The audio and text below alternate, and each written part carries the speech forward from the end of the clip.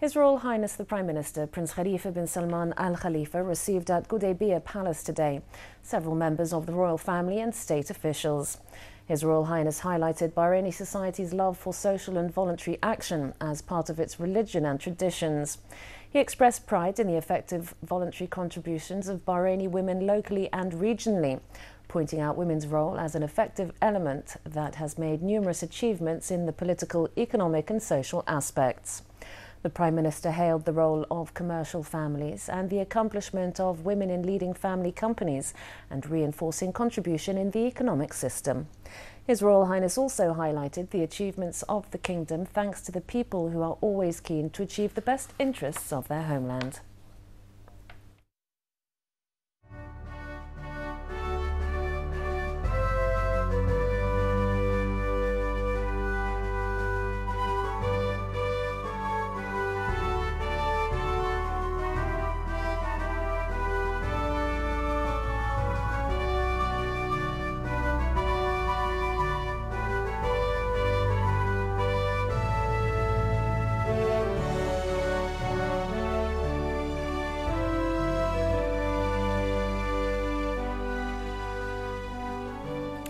Representative of His Majesty the King for Charity Work and Youth Affairs and Chairman of the Board of Trustees of the Royal Charity Organisation RCO, His Highness Sheikh Nasser bin Hamad Al Khalifa, met today with a number of Arab ambassadors to Bahrain, led by Dean of Diplomatic Corps and Kuwait's Ambassador Sheikh Azam Al Mubarak Al Sabah.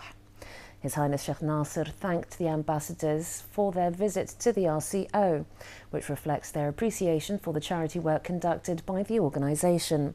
He said that RCO has been able to accomplish many local and international achievements by the volume of humanitarian aid to needy people in the world and ease their suffering from conflicts, wars and natural disasters. RCO General Secretary Dr. Mustafa Al-Sayed briefed the audience on the history of the organisation and its charity work, in addition to the initiatives of His Majesty the King to expand beneficiary categories. On behalf of the audience, Kuwait Ambassador Sheikh Azam Al Mubarak Al Sabah commended the efforts of His Majesty the King in supporting humanitarian work and aiding those in need both inside Bahrain and abroad. He also praised His Highness Sheikh Nasser's efforts in managing the RCO and his support to developmental charity projects in many countries in need.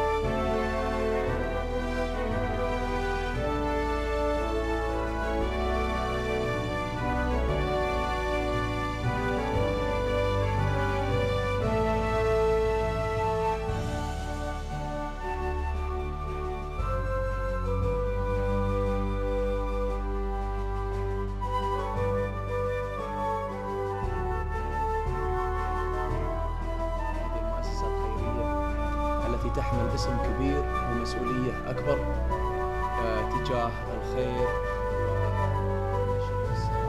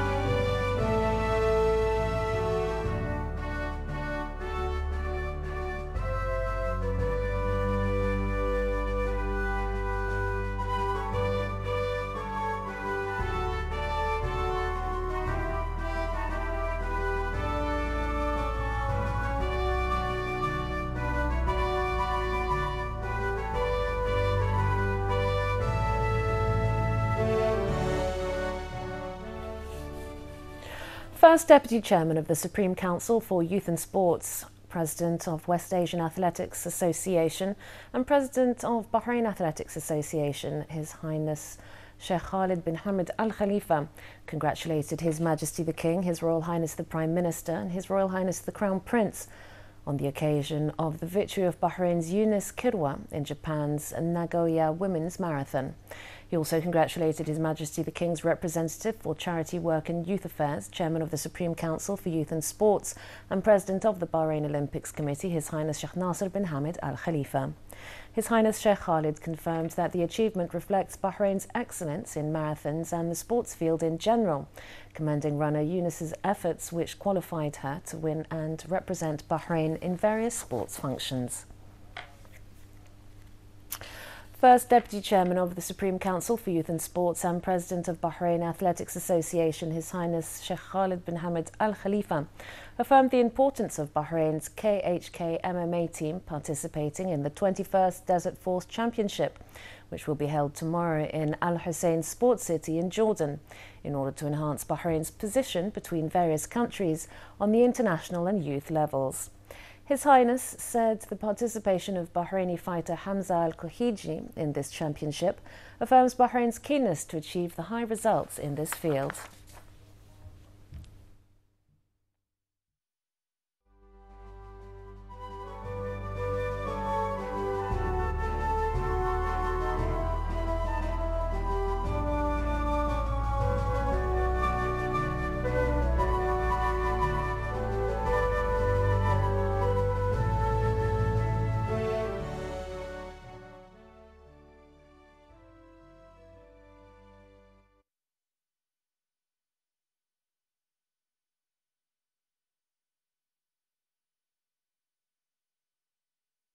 It is a very exciting matchup. We had the first opponent pull out, we had a change of date, we had a change of venue. So it was a very eventful 2 to 3 weeks for Hamza and for KHK. But here we are, it's all over. We have an opponent and they made weight and it's time to fight. So I think it's tough for both the fighters, but I think Hamza has an advantage of preparing for a five-round fight. So he's ready to go. 3-round fight will be a piece of cake for him. For everything, and we was preparing for 5 rounds and they changed this fight to 3 rounds. So we are more than ready now. Doesn't matter because Hamza is ready. Most important, if Hamza ready, he can fight anybody. So it was tough opponent, Aziz Julidan. Now they give also tough opponent, not easy opponent. This guy also have 3-0 record. Hamza have 3-0 record, and tomorrow one of them will have first lose. The Shura Council, chaired by Speaker Ali Al-Saleh, held its weekly session today, during which it issued a statement expressing pride in Bahrain's participation in North Thunder military manoeuvres, which aim to preserve regional security, face challenges and deal with terrorist organisations. The Council also approved a decree by law regarding commercial register law and agreed to hold further deliberation on removing a provision of the penalties law during the next session.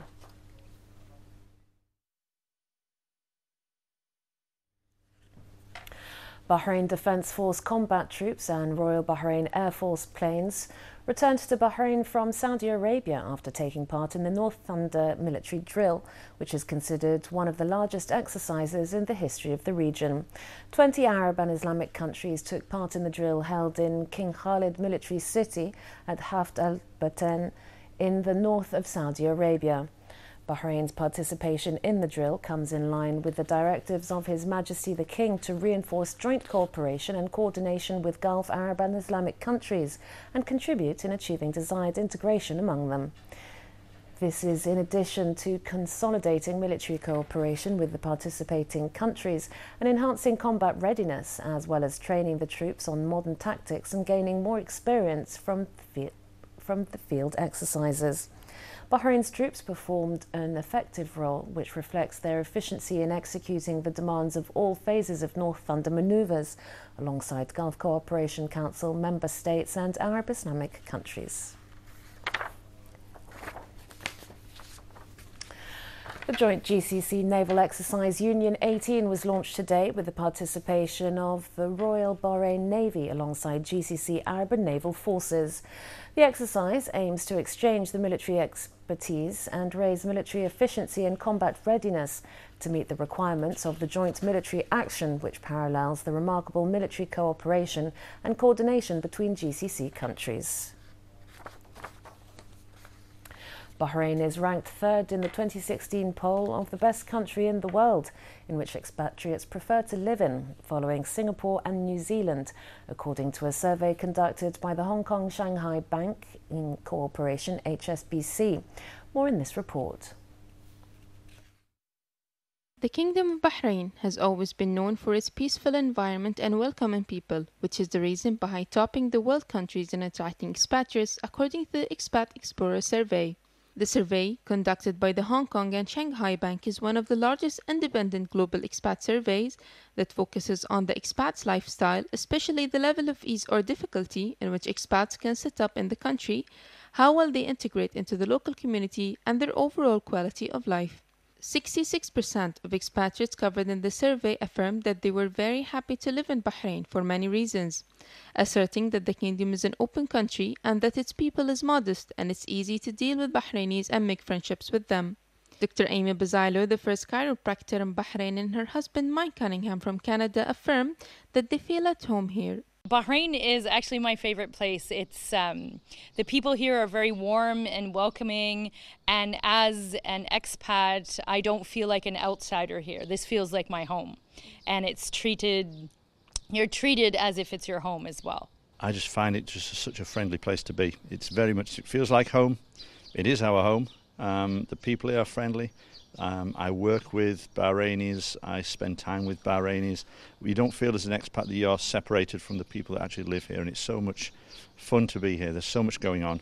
It's a great place to live. The survey added that Bahrain is the world's most attractive country for other nationality and also for its business-friendly environment, welcoming society and coexistence of its citizens and residents within a secure and tolerant atmosphere. It's much more easy to roam around here, take street photography, do street photography on the street, less restrictions. People are extremely helpful and very welcoming. So I love this place, and I work for a bank here. So Bahrain is a banking hub in the region. So I don't see any reason for me to move out of the Bahrain in the near future. Indeed, openness has been a distinctive feature of the Bahraini society throughout history and has been consolidated thanks to the leadership directives to promote the kingdom into regional financial, business, trade, and tourism hub. According to the survey, Bahrain is an easy and stable choice for expats, offering a smooth transition and a warm welcome.